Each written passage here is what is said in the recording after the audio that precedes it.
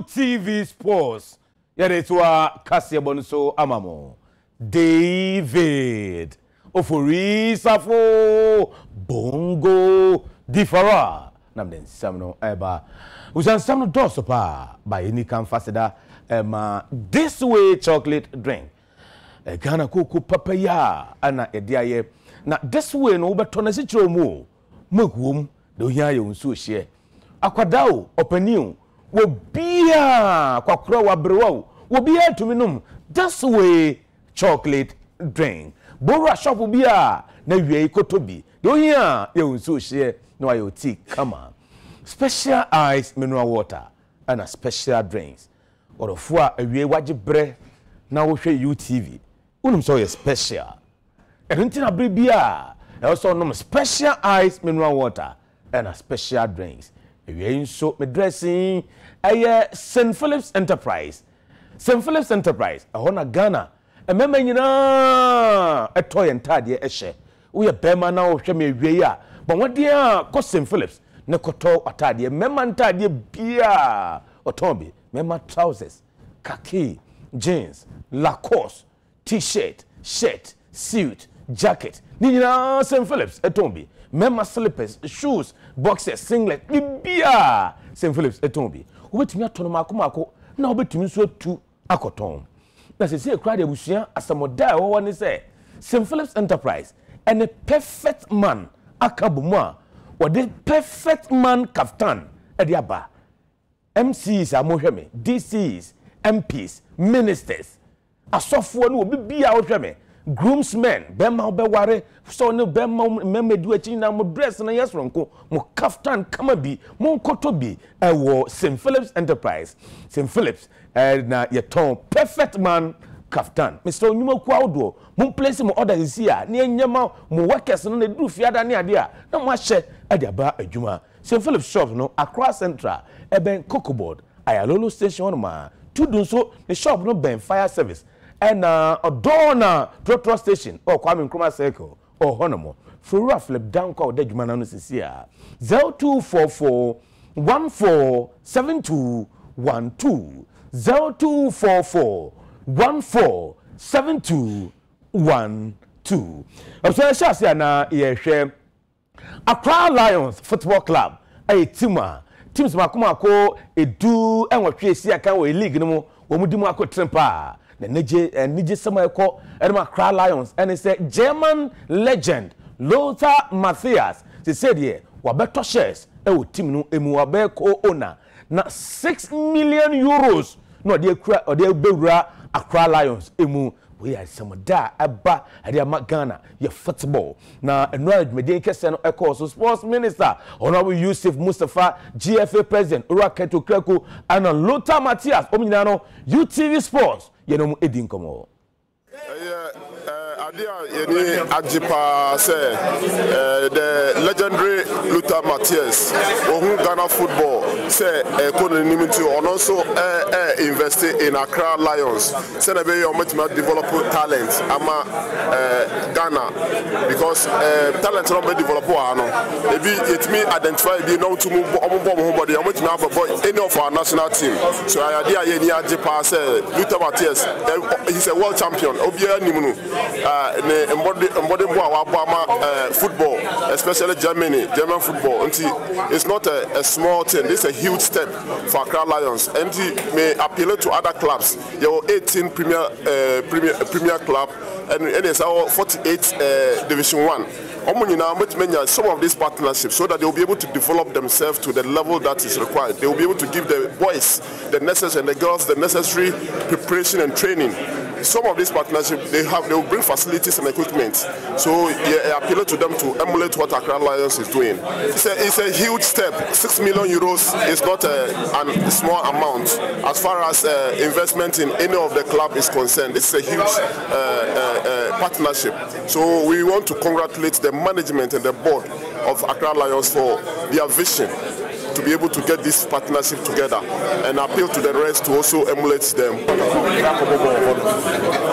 Against Accra Lions, Osafo against Accra Lions, Miami Dreams against Accra Lions, the same facility, the same pitch, so the same environment. So it's a Ghana football, and it's on that accord. I mean, not unhappy, but this is not the reason why I invest money in the Accra Lions. I like the style from the club, how the politics from the club, how they like to walk with a young talented player, because I think you have to start early to make the player better. When you're 20, 21, they're too old, and we have players in the first team, they are 15, 16 years old. They're playing in the youth team and in the national teams, and I think this can be the way, and I like the style, how the Accra Lions perform on the field.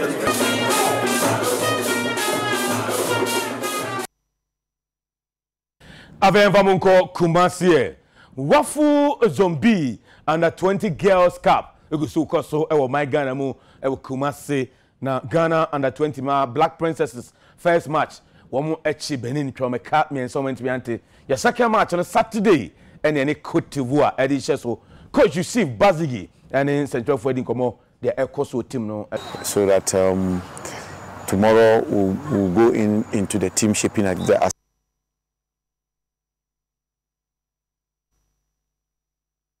Avemvamo enko boxing emu Ghana Boxing Authority President Ayura Abraham Kote Nikwi or the adisede out to boxing promoters and him say aya ye boxers no omo hia de ehun hia omo pa oso no why boxing promoter pen ansa na oba GBA president na no mu sisi boxers Ghanaian boxers pa enti oba GBA president sansi si a promoters AC boxers na no or try say obeyi afiri ho nti aya na tembia promoters ni bi ene no eko enti nsema Abraham Kotai ni kwe wade atuja.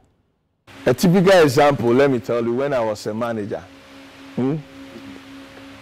so I signed boxer, your contracts now, not the bandy boxer no, now you are two new film, now the ama boxer no, now or the common lawyer now shining na, or we are better boxer no say oh the contract is good.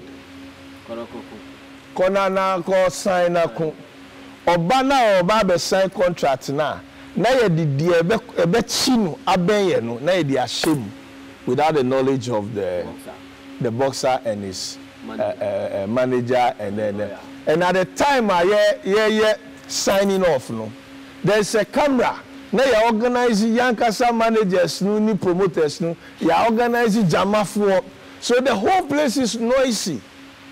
So you are just coming to sign, then go. When you sign and you finish, say, and that fight, he's going to remain with me. He cannot fight on any other promoter. This is the contract. The 90% of our boxers won't go to school. And then, what do? I create a general contract. With this background, until I close that loophole, do you think the other promoter who was doing those things with me, he will be happy with me? And then I can say, my best selling for business. So as for them, meaning, if I don't do that, the boxing will not grow. You understand? I equate you 1 or 2 against the whole Ghana. And myself, say, I meet as a president. Should I? That is what I'm saying, that the former presidents were no grassroots man like myself. Yeah. I was part of these things, so. But when I took office, I said, look, it can't continue. So I block it. This pay before you fight, I block it. So at the end of the day, maybe Mr. A, or you pay to before you fight. No nyaska. And unfortunate situation is those people only do be apart from promotions. On my life, any promotions. So one say, Mama come out by fear. come the home be papa. And it's a woman come by fear. What do you expect? The people will fight you. You understand? So there are some people intentionally I step on them. And then in Kofosu be it's unintentional. That one situation be bad. Maybe you make a decision. Now say a decision here, you go back, you apologize, you correct the other thing. But Kofophobia won't say, Omu de Omu ache woman there. Omu de ma shed a part and mati omoso.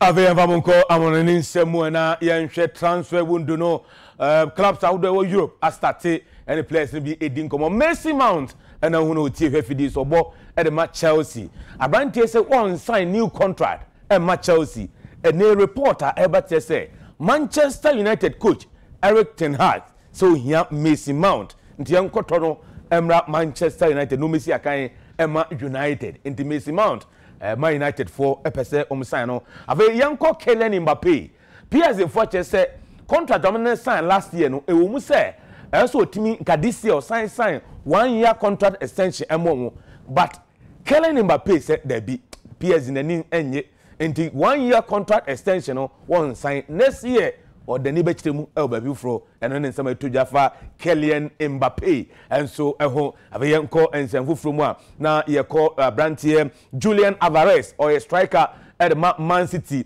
na enei Bayern Munich HSA Brantier mo peno esan se Man City wo no onhye de nya bi mbo enti Haaland ho de a onya bi mo Man City enti o mo chese Bayern Munich wo mo diske mo du kofa Brantier Julian Alvarez no be see akan dia mom already no say Branted Thomas Muller akwakra ntom kofa Julian Alvarez e dia ba Branted hunu ye Dusan Vlahovic obo e de ma Juventus or a striker na the modern Montino Chelsea 4 penal Arsenal 4 penal Man United 4 penal and Juve HS omo teams na warning some striker Vlahovic wo mo ton ne enton ne china e matim bia ndi timu amopa Branted Vlahovic no Juventus HS omo ton Abranti Andy Robertson defender obo number 3 edema Liverpool na Sabrante modern boy so ni ntino ene Real Madrid so mo Abrante Andy Robertson omso number 3 Ferland Mendy obraha no dodo season nyina on share mo wo bi a enti Andy Robertson of Liverpool no Real Madrid for chess omo kofa Abrante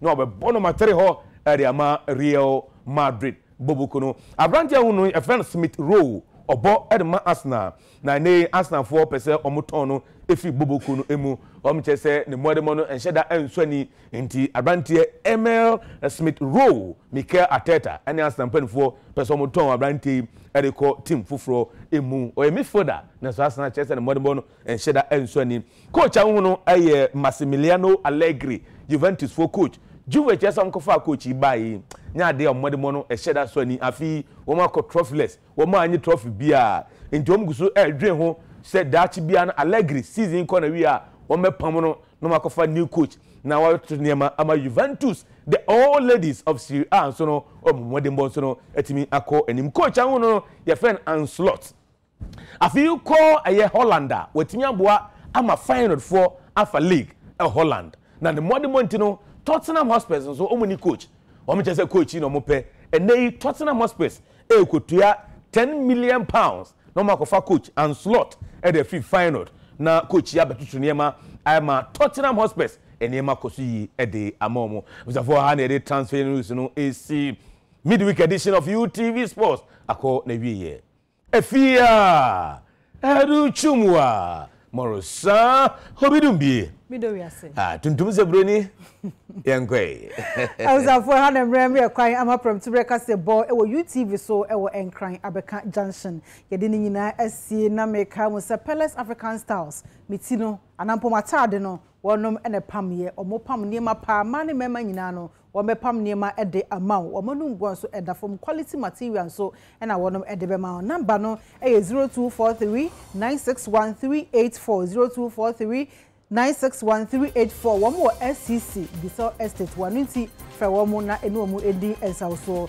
sanso na Living God Salon Madam Asantoa ebo miti kama edema ame o number no 0244829682 0244829682 yada aboafo no asibidi ede afia ede tumwa nyosa nene David Ofori Osafo bongo difara yada mase amamumo enesha inyado